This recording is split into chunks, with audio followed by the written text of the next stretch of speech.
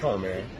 How you gonna be the flight attendant and you musty and then 4 skunks for them put on their deodorant for the day? This flight attendant was so musty, man. Every time she came by me, I was about to pass out. She always had the nerve to be like, do you want something to eat? Do you want something to drink? Hell no, I don't want them to eat or drink. Because of the simple fact, I was scared that that scent was going to get in my mouth. It was already burning my eyes to the point where I wanted to throw up. And the lady sitting next to me, after she walked out, she was like, did you smell her? I was like, man, who couldn't smell her? I said, man, that's disgusting. And she come like, you sure don't want nothing to drink? Hell no, I don't want nothing to drink. No, you smell like 4 unbaptized skunks. No, make no sense. How you a flight attendant and you that musty and you can't smell yourself?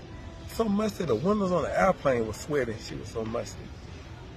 They just kept coming by, and people was actually, hey, can I get this? And just for somebody she always stood right by us.